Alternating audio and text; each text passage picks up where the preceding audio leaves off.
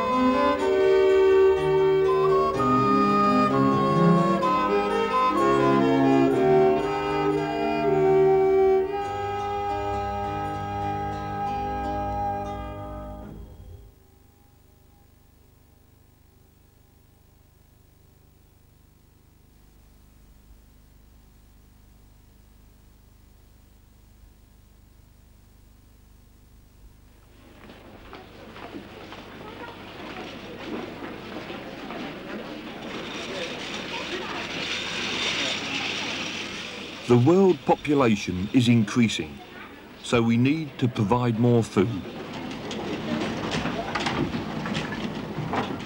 But the land on which we grow our food is being used for other purposes.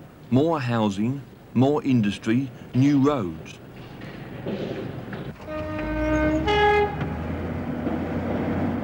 In this way, we destroy 20,000 hectares of soil every year in this country alone. So farmers are trying to grow more food on less land.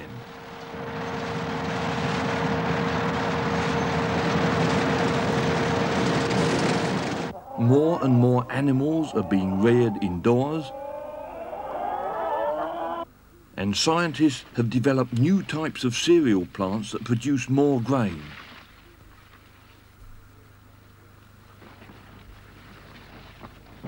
Farms are getting larger, better mechanised, more efficient.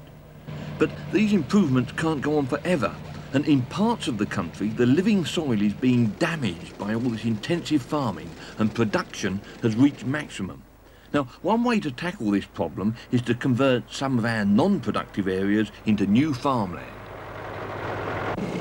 If I'd been sitting here just a few years ago, I'd have probably been up to about my waist in water, seawater, because you see, just a few years ago this was part of the Wash. Now it's part of Lincolnshire and a very, very fertile part.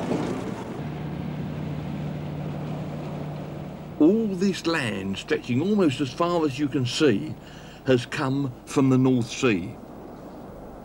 The tides coming down the coast erode and scour away the land to the north and carry it in the form of particles suspended in the water. Now, this material settles down in the calm waters of the Wash to form a thick layer of silt or mud. And this mud is horrible, slimy stuff. All the sand and clay particles are so small and there are no air spaces. There's no structure to the stuff, yet this is the basic ingredients needed to make a soil. Now, every time the tide comes in and water comes rushing up this creek, it brings with it a new burden of silt which will be laid down on these flats. But of course the trouble is, if nothing else happens, then it's just going to get washed back out to sea again with the tide. So plants, and very, very highly adapted plants, grow here and start to bind the silt together and hold it onto the banks.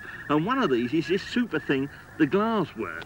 Now, it's got to be a pretty switched on plant to be able to live here, because it's got to be able to put up with all the salt that there is in the silt, and of course the fact that there's absolutely no oxygen down there. And you can actually easily see that this one can put up with the salt here. If you chew it, it's in there, it tastes absolutely filthy. But once these very hardy plants can grow, they start to bind, holding the silt together, and begin this whole formation, the process of formation of soil. So it's this plant, the glasswort, that helps to stabilise the silt, allowing it to build up, making the habitat more inviting to other plants. The sea purslane, it too is able to tolerate the salty and waterlogged conditions. And so is the lovely sea lavender. And the sea aster. All these are highly specialised plants. You see, it's far too salty here for crop plants such as wheat, beans or potatoes to grow. We've got to get rid of the salt, and that means keeping out the tide. This bank is 3 metres above the marsh, and it was built 18 months ago and has kept out the salt water ever since. So once the bank was built, the next job to be done was to dig long, deep drains. And the function of these, well, to drain away the salt water and then to allow the rain falling on the surface to flush and dissolve away the salt. Now, by this time, you know, we really should have something that looks and feels like soil. So let's take a look.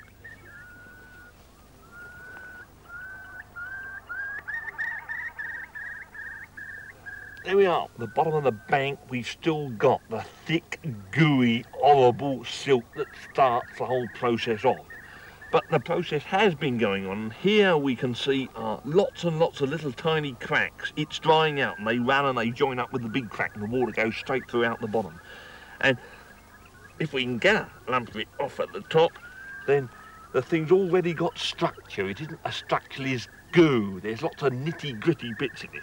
And right at the top, well, there are the soil with the roots going down into it. And we've already got quite a lush vegetation consisting mainly of grasses. But if we look about here, we can still find the original thing that started it all off, the glasswort.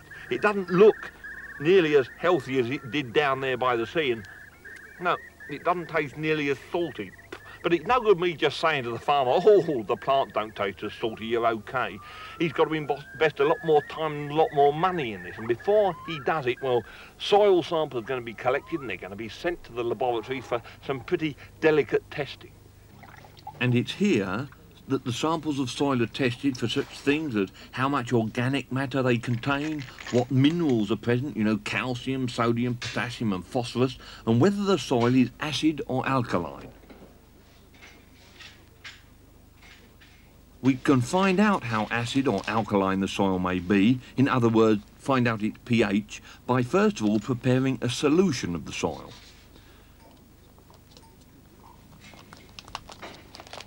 To this measured quantity of soil, we add a specific volume of water. Now here it's all automated so that lots of samples can be done at the same time.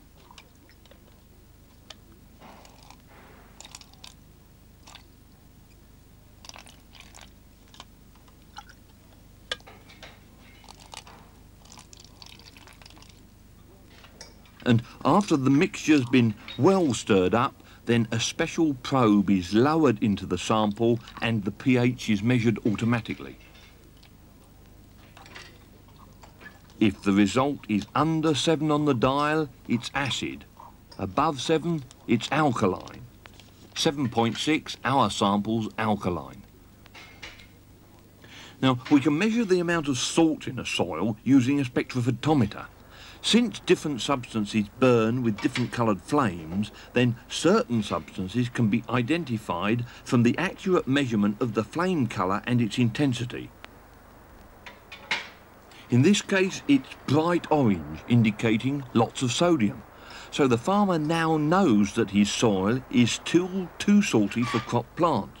But he also knows that it can be made to produce some food. Because, you see, the natural grass and salt marsh plants are excellent fodder for cattle and sheep. And while he's waiting for the rain to finish the job and flush out the salt, the farmer can get on and prepare the soil for his first food crop.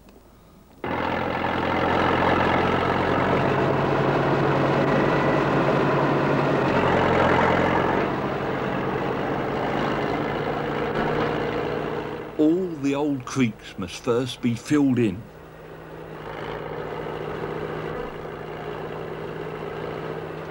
The disc harrow is used to break up the hard, dry soil and mix in the plant material.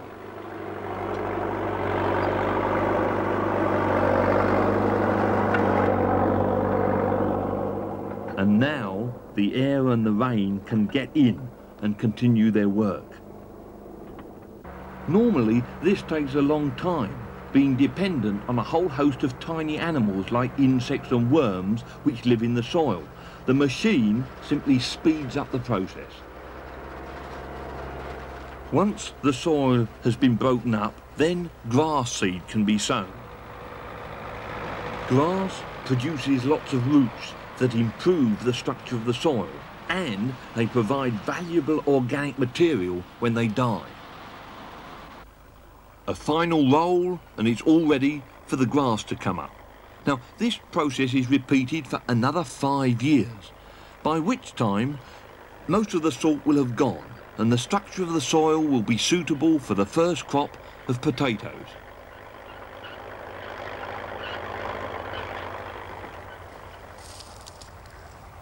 So that's what all the fuss is about. All this hard work has gone to produce a good, crummy soil. And by a crummy soil, we really do mean a good soil. This is some of the best soil in the British Isles. Crumbs, small crumbs, in between which there's plenty of airspace in which the roots can get down and in which a whole host of different soil animals can live. And perhaps most important of all, through which the soil water can percolate.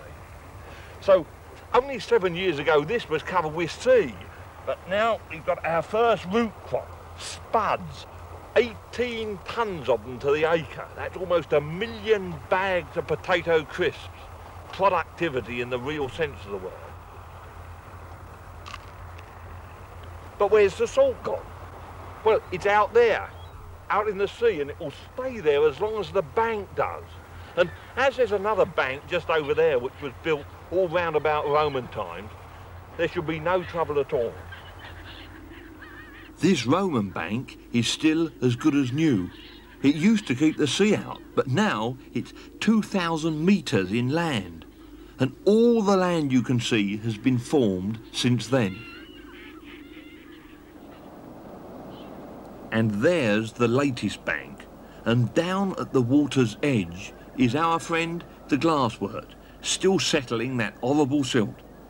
Maybe by the end of the century there'll be cabbages and spuds stretching well out to sea. Not far inland is this flat, desolate moorland. No crops seem to grow here, suggesting that it must be unsuitable for farming. Well, so was the salt marsh. Let's see whether anything can be done to make this vast area productive.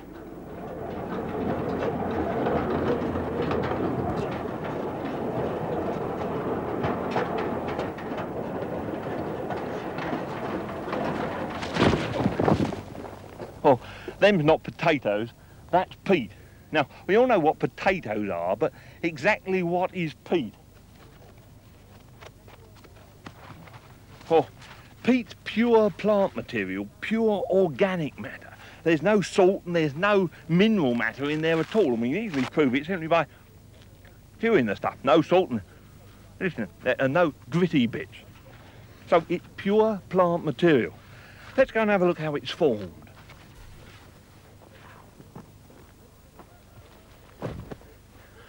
Many thousands of years ago, there was a salt marsh here, and that natural process, gradually sealed it off from the sea, and it turned into a shallow, stagnant lake. Now, the new plants growing in this lake, well, as it was stagnant, there was no oxygen, and when they died, they just couldn't decay, and they began slowly to form this stuff called peat. And through time, and it took an awful long time, it produced this layer of organic matter, you see, which has shut off all the effect of the salt marsh silt way down there underneath. And the real fascinating thing about this stuff is that as the plants haven't decayed, they still must be there. And we should be able to open this like really a history book, you see, and there are the remains of the plant still, and the expert can look at them and he can tell that the same plants were growing thousands of years ago here as are growing here today, because you see very, very few plants can put up with this rather extreme habitat, this rather extreme environment, which is waterlogged. There aren't very many minerals. In fact, the only minerals which ever get to the plants going on the surface come down in the rain, and it is highly acid. This portable pH meter will tell us just how acid the land is. You put the probe into the peat and read off the dial. It's dropping below 7. It's acid. That's very acid. So the land's acid, it's waterlogged, and there are practically no minerals present. So you see, there's an awful lot of it, not just this dirty great pile I'm standing on, but all that ground out there, square miles, covered with a nice thick layer of peat. Now, just imagine, say we could turn it into agricultural land.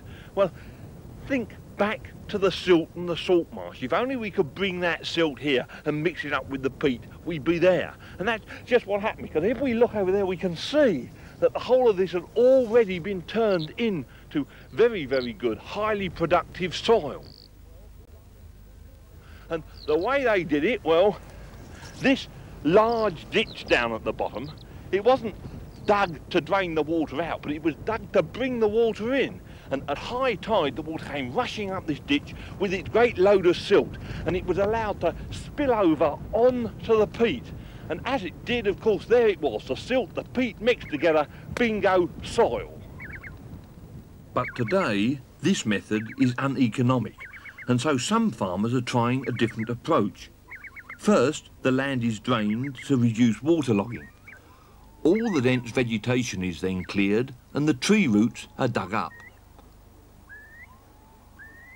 The land is still acid, so the farmer spreads lime to neutralise it, and artificial fertiliser provides the minerals.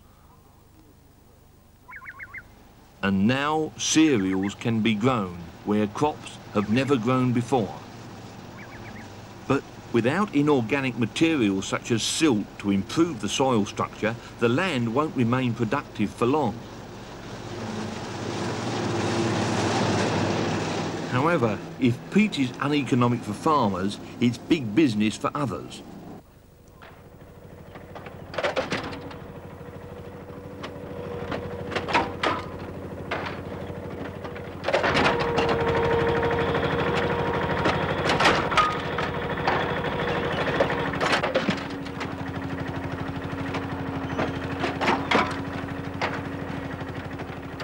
The cut peat is left for several months to weather and to dry out. It's then collected together.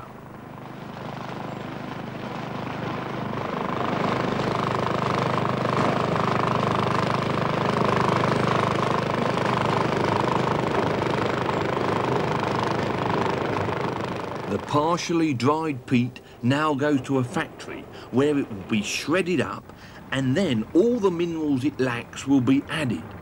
The peat is thus turned into compost, which is the best growing medium for many delicate plants.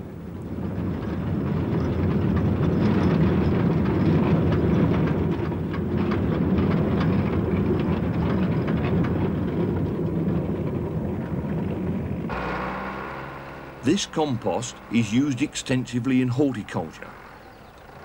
And these growing bags contain all a plant needs except water.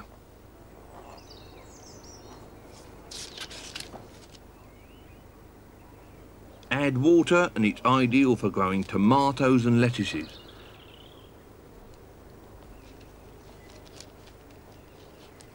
Here, in these vast greenhouses, we have scientifically controlled conditions, the ideal temperature and moisture content, the perfect growing environment. The result is more food faster, Unfortunately, only a fraction of our food could be produced economically in this way.